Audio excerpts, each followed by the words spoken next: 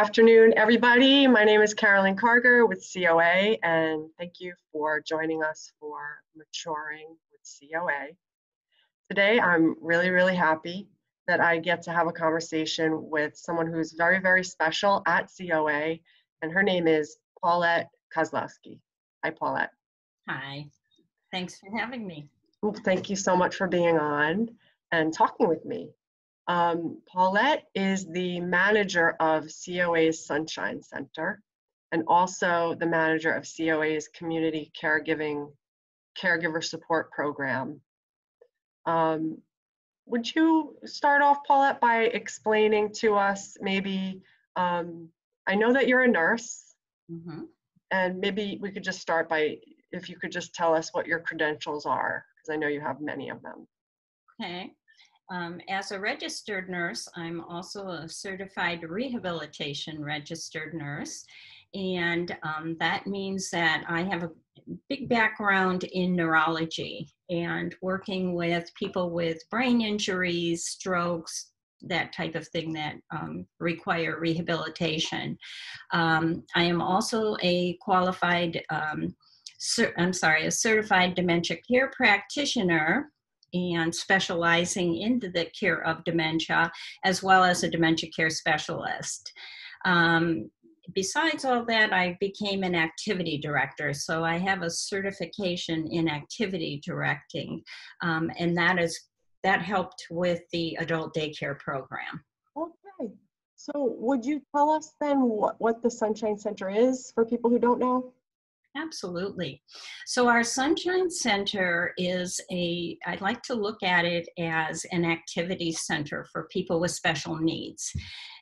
Those that need some hands-on assistance do not have to just sit at home anymore. We open the doors to people that require maybe assistance in the bathroom, or maybe they're unsteady on their feet. They use walkers. Wheelchairs are even acceptable in an adult daycare center.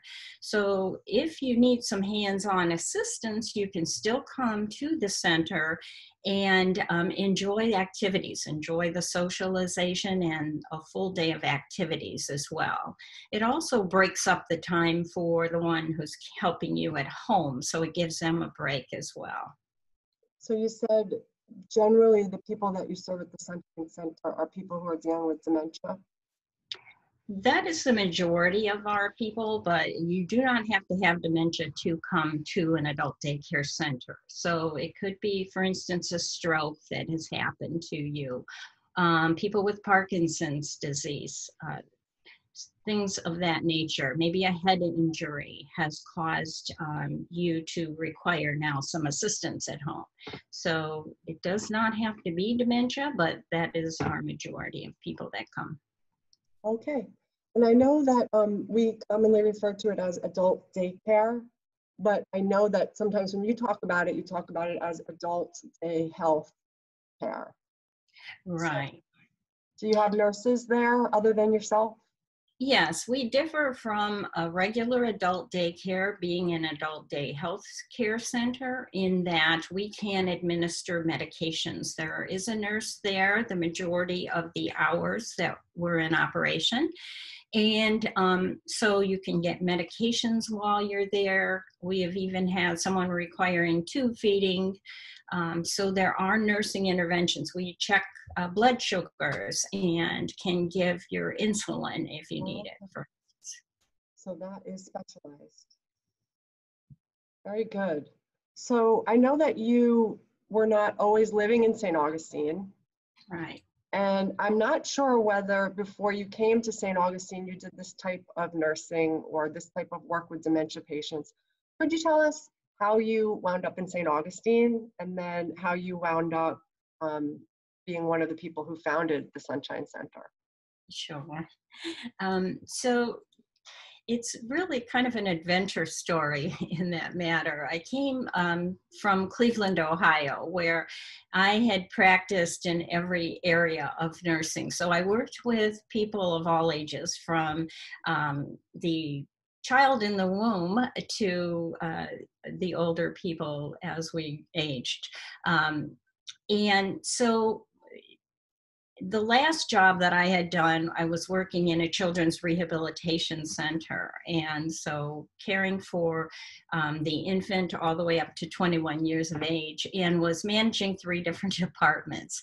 At that time, my husband decided it was time to move to Florida. He wanted to retire here before our children were out of school.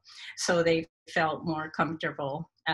So they felt Florida was their home too. So we got down here, and my goal was going to be, now I was going to retire from nursing. So I opened a little dress shop on Hippolyta, and worked out great for a while. But as a nurse, you know, you think about retiring and relaxing, but you're so used to doing so much. So something just came to me that I wanted, that I should be opening an adult daycare. And I knew very little, almost nothing about adult daycares, but that feeling just kept coming to me. So I thought I would get a grant, but that didn't happen, because when I looked into grants, they wanted too much information that I had no clue about, since I had no experience in adult daycare. All of a sudden appeared to me in the newspaper, our little record, they were looking for a nurse to run an adult daycare. So that's how I got into the adult daycare business. And the company that I worked for at that time, opening that adult daycare in a new facility, I worked for about, I think, 3 years, when they suddenly decided that they were going out of the daycare business. They had daycares nationwide. So I came to the COA because I did not want to stop doing what we were doing. It was just helping too many people. So my goal there was to find out, how do I keep the funding going for people? If I open another daycare, how can we continue to care for these same people? And that's when I met Brian, who first Donna Feed I went to, who was at that time their case manager. And then she introduced me to Brian that same day. And Kathy Brown was our CEO at the time and was on vacation. So anyway, to my surprise, Brian heard my story, left the room, contacted Kathy on the phone, came back in and said, you know, we've decided you do the paperwork and we'll give you the building. And all of a sudden it was all that worries and everything of what do we do next was solved. So in a nutshell, I feel we were adopted into the Council on Aging and have been here ever since. Well, what year was that? Remember? Oh, let's see if I can even recall the year. Well, 2003. We've been here. Oh, wow.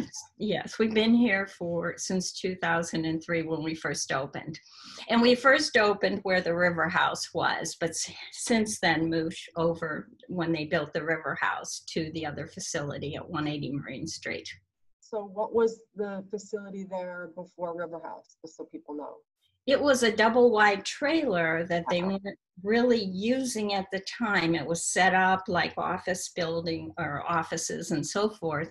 And so we were able to, or they were able to remodel it a little bit for us. And then the United Way and Home Depot were, oh my goodness, they came and put a big deck on the back of it for us. And so it was picturesque, to say the least, and really worked out well. Can you give us an idea of, you know, you said that you really wanted to make sure that that these people were not going to lose this resource that meant something to them. Can you give us an idea of what it does mean to them, to people with dementia or brain injuries, to have a place where they can go and feel safe and socialize and have activities? Oh, it's life-changing for people, for the entire family. For the person with dementia, they suddenly realize that now they are around other people that also are experiencing memory loss, but it doesn't have to mean that you can't enjoy life. And so they're still able, we look at the activities and how can we build it up for things that they can accomplish. And so we're always looking at what can they still do and how can we help them succeed at it. So it's a win-win. They really, their self-esteem gets uplifted. They feel a purpose in life because now they have somewhere to go, friends to talk to, and the activities give them a feeling of accomplishment. Oh, that's great. And then what is the feedback that you receive from their caregivers? And caregivers are amazed too, number one, at just how uplifted their loved one is now, how they are suddenly doing things again that they felt they were no longer able to do, because now they're feeling again that I can do this. And the caregiver also is given that break that you really need. This is a job that you end up with 24/7 that you don't expect to have happen in your life. And you need that time. You need time for yourself. And so this allows them to feel that, oh my gosh, I can have my time and not worry about my loved one because they're in good hands and enjoying themselves at the same time. Tremendous relief for them. Yeah, it's really a win-win for everyone. So I know that you have more services that serve caregivers, and the program's called the Community Caregiving Program. Did Right. that naturally arise soon after you started the Sunshine Center, or did it take some time to put that program together? It was a work in progress because realizing that we did support groups all along. We had the support groups for the caregiver, but I belonged to an in-group at the time. It was called in-group. It was an information network for people in the community, companies, organizations, small businesses, anyone that had to do with any type of medical assistance for people. And from there, I realized just how much help there is out there in our community, and was able to start this program that introduced caregivers to finding out that you're not alone here. There's so much help out there. So it was a good way to connect them, as well as to offer education for them. So this community caregiving program, that's what it's designed for. It gives me an opportunity to meet with you as a caregiver one-on-one and to find out what are your problems, what are you facing, and how can we help you with it. It could be simply educating you more about dementia, or it could be connecting you with these other resources that would help you. And other caregivers as well? Yes, absolutely. Through our support groups, the same thing holds true. I encourage people to join support groups if you are caring for someone with dementia or with any other disability there, because of the fact that once you realize you're not alone in this and you share information, what worked for you, maybe it helps other people. There's no greater way of connecting and also of venting. People understand what you're going through, and so you can let out all those frustrations and anxieties. Those are natural things that people should be going through that grieving process, because your whole life is changing. So it's important that you grieve, but the way you grieve is if you are able to vent, you're letting it out. So makes your life so much better. And it's not building up and worrying and bothering your health, because you're not internalizing all of that. You're letting it out. Yeah, that makes sense. More healthy that way. Right. So I know that because of COVID-19, a lot of COA's programs have had to shut their physical locations temporarily, and that includes the Sunshine Center, sadly, and also your in-person community caregiving programs. So can you explain to people what programs, maybe we should just start with the community caregiving programs, are now available online so that people can still take advantage of these services that are so important? Absolutely. So the community caregiving program never stopped. We just went virtual. And so anyone that is looking, any caregiver looking for assistance or information or education on caregiving can reach me at our phone number at 904-209-3674. Or you can reach us at caregiving or caregiving at stjohnscoa.com. So this way, once I connect with you, we can, if you'd like, get on Zoom and virtually connect. You can still get caregiver education. I still give classes over Zoom, and you'll see them on our website, often advertised, and on our newsletter. And we can also encourage you and get you into a support group, because the one thing we've gone with going virtual is that we can offer support groups more often, more frequently, and at different times of the day. So there's no reason not to keep that connection. We want you to know that you're not alone, and we want you to feel that. That's really great. And I know that you do caregiver needs assessments. Yes. So it makes sense that you would want to speak with somebody at least and find out their situation and what resources they would get the most benefit from. And I know you also do a couple of educational programs that run throughout the year, and those are happening online too, right? Right. Yes. And so I have it into 4 lessons right now, and it's guidance through the caregiving journey. And so it starts off, as, like I said, a 4-part lesson. And I have been able to video lesson 1 and 2 so far. So that helps for those that can't get to that specific time to watch the program or to watch the lesson. Oh, good. Okay. So like if you missed the first 2 lessons, you can catch up. Yeah, absolutely. Yes. That's great. And you have something else going on with some occupational therapy students. Is that right? Yes. So In Augustine University? Yes. Yeah. So the occupational therapists from the University of St. Augustine for Health Sciences, many of them have already completed their certified as an occupational therapist. Okay. They're going for their masters and PhDs. So they are able to add to that caregiving education. So they have put on for us different classes about safety and so forth, home safety. There's a list. You can also find that in our newsletter and online. On our website. And are you calling them, they're called morning talks? Yes. And they're for caregivers, morning talks for caregivers? Yes. Do they happen once a week?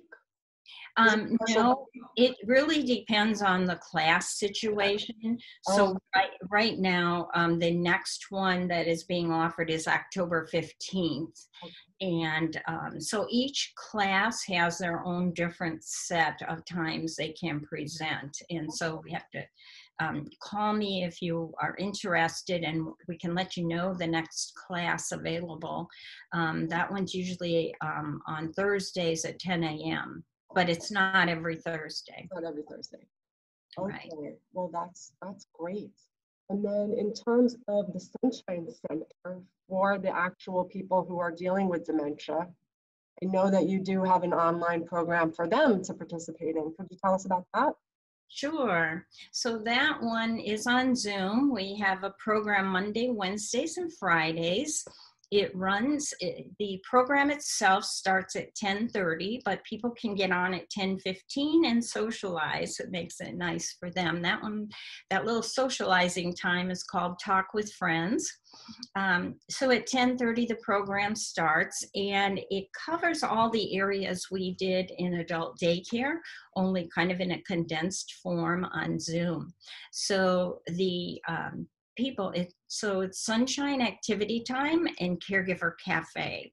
We combined the two so that those that need a little assistance, their caregiver can join in and help out.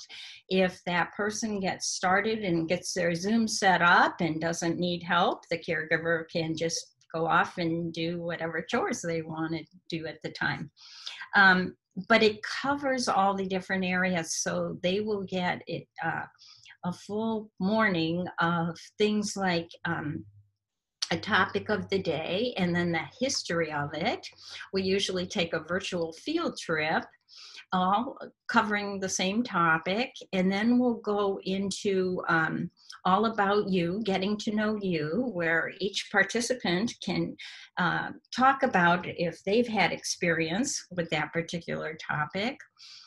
And then we go into quiz, mental games to stimulate the brain. And after that, it is art therapy. So they learn to draw a simple art, but they come out beautiful, following an artist's hands. And then music therapy. We end it with music therapy. And the music is brought out with according to the theme that we covered for that day. Oh, and I didn't mention the chair exercise. We do that at the beginning. So it's a good cardio workout you're getting besides. So all of this stimulation for both the body and the brain comes into play with our Sunshine Activity Time that we do Monday, Wednesdays, and Fridays. So when in the music therapy, do the participants sing?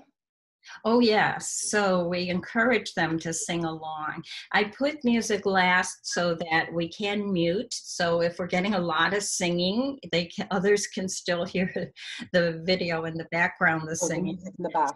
It works out perfectly because absolutely the words are usually on the screen. You can sing along with it. We do try to use a lot of the older songs, but sometimes there's even new ones that just go along with the theme so well. So it's just a lot of fun. We try to make it stimulating, but yet a lot of fun for everyone. That's really great. I once interviewed, he was a senior center participant who also volunteered at the Sunshine Center. And he explained to me how amazed that he was. He would volunteer during the music time. And he was there to help, I guess, as a singer, to help lead the group. And he told me that he was really, really amazed that you would have people who would be just quiet the whole day, seemed to not really want to interact or even, have the use of language. And that when the music time would start, he said he was just blown away. They didn't even need the lyrics. Right. That memory of those songs and that music would just take over. Yes, music is magical and it is held in another part of the brain. So even as a person is no longer able to express themselves through our language, you put on an old song and you will be surprised. They may sing it word for word because they're using another part of their brain. And it's so uplifting. That's great. Yeah. How have the online Sunshine Center and community caregiving programs been received, would you say? Have you gotten feedback? Yes, those that are able to zoom in and follow them, I think they're just, it's all positive. They're very excited and happy, and each participant really looks forward to the next one. Unfortunately, there are people out there that are not able to Zoom. They either don't have the internet connections, or maybe their caregiver doesn't have time to set it up. They're working from home. There's a lot of different reasons, or the person maybe is starting to get too confused to understand watching something on a screen. So that's been our major problem right there. Other than that, those that can really are getting a lot out of it. It's those that just aren't quite able to follow it anymore that we feel we're really missing out on. That's too bad. One of the effects of what we've all been going through with the COVID, with the pandemic, and how have you been dealing with this whole pandemic thing, since we're on the subject? So I feel that there's two different parts. It's a give and take with this. The funding has been rough because when you're when you have something going where you have people there 8 hours a day, 7 or 8 hours per day, and then you have your staff and everything, the funding at least is kind of taking care of itself. When we had to close down and suddenly do the same thing, try to give programming, but in a couple hours, 3 days a week, that took a burden on us. My employees, my staff, that's so wonderful. I have a wonderful team, but unfortunately they had to go out and find other work for now because of this COVID. So that's been our drawback. The positive is that we can reach more caregivers because now they no longer have to leave home to be able to join a support group. Oh, right. And they can get the education same way. They can get more education. As I have time to write these programs, it has helped when we do start back, because now all of these programs that have been written that we used on Zoom can sooner or later be used again in real life once we restart back. So there's some good that's come out of it, but again, we wish we could help everyone. And now home care, I want to point out, people that can't Zoom, home care is still out there for them. So there is still people that can help you. We don't want you to feel, if your loved one can't Zoom, that there's nothing else that can be done. So I want to emphasize that as well. Right, and COA has caseworkers who can help connect you with those resources. Is that right? Yes, they can contact Kathy Rubino through our independent living services that can help along with that. If you're looking for some type of home care assistance, she can guide you through. Right. So maybe now's a good time to just let everybody know our phone number. So if you need this type of assistance, even if you want to get in touch with Paulette, I'm sure they can also connect you from the main line. COA's telephone number is 904-209-3700. And we have very friendly receptionists who are waiting to take your call from 8 a.m. to 5 p.m. Monday through Friday. So if you have any questions about this conversation or any of the services that we're talking about or the online programs, you can give them a call and they will put you through to Paulette or someone in case management, and we'll get you to the resources that you need. This show, these conversations, the idea for them came about because of the difference between a concept of aging and a concept of maturing, and which entails developing and growing and becoming. And we've talked before about how in our culture, aging has a negative connotation and maturing has more of a creative or growing or becoming connotation. So we wanted to kind of focus on that. And just with you, I think when we're talking about dementia and Alzheimer's and issues like that have to do in many cases with aging, we deal with some of the challenges of aging and maturing. So I wondered if you could share your insight into, how people who have dementia or who are diagnosed with that or dealing with brain injury or Alzheimer's, how they are accessing and maturing. Does that make sense? Sure. So the main thing is that no matter what life throws at you, you want to keep looking at what can I still do? Rather than just focusing on, normally our brains go into this depression mode of, I used to be able to do this and I can't do this anymore. And you get depressed, you get frustrated. To learn to focus instead on what can I still do, you will be surprised at how many things you still can do no matter what life throws at you. So even, for instance, a person that's bedbound can really find that there's a lot of things they can still do. They may still be able to crochet or paint or come up with some other thing that they could do that may not only help them, but they can do it for others. They may be able to make things that can help others. So it's so important to look at that glass half full rather than half empty. Yeah. Absolutely. And I would imagine that these are opportunities to grow in patience with yourself, or patience with others, and compassion, Right. compassion for each other between caregivers, and maybe also connect you with the world, because if you weren't dealing with that situation, you might not wind up in the company of the people at the Sunshine Center. So you can actually make friends and have a new and different life. Absolutely.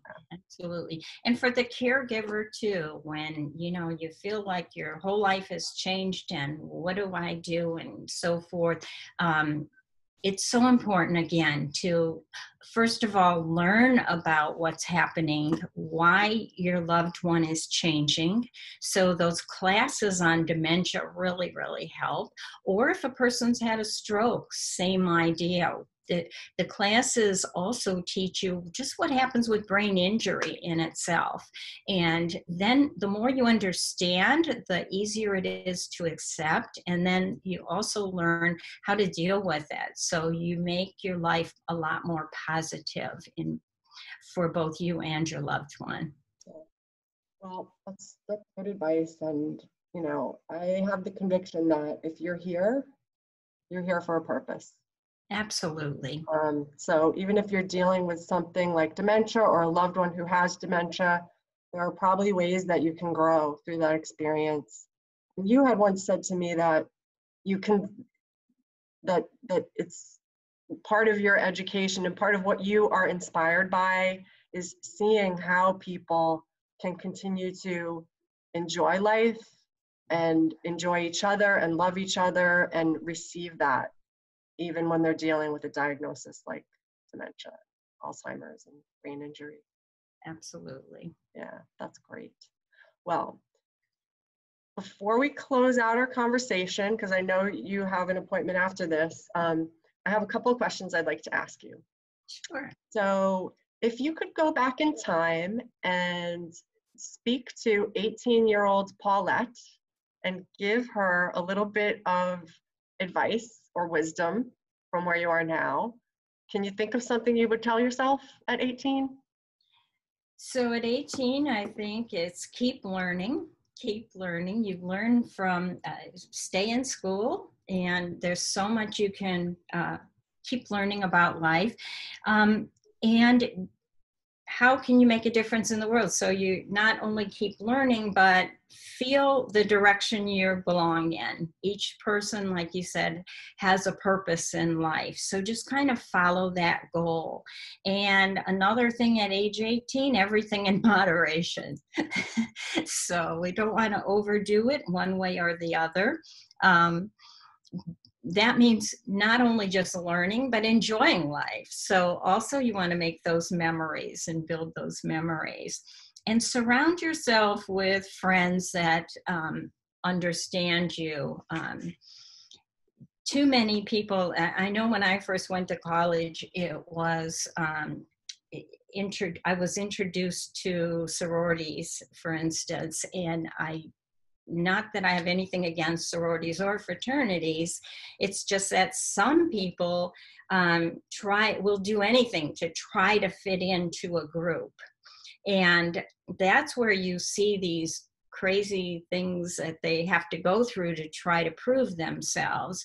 And it's probably wonderful to join those groups eventually if you belong there, but you want to make sure that these are people that have the same interests and likes as you do. You're not trying to mold yourself into something. That's what I would say for someone at 18 or myself at 18. Good advice. Very good advice. And now, if you had to do the same and give yourself advice at 40 years old, would the advice differ a little bit, or any words of wisdom for 40-year-olds? Well, at 40 now, you've gone through quite a bit. You've had a lot of life experiences and so forth. So I think don't be afraid though to change your path if you feel you need to.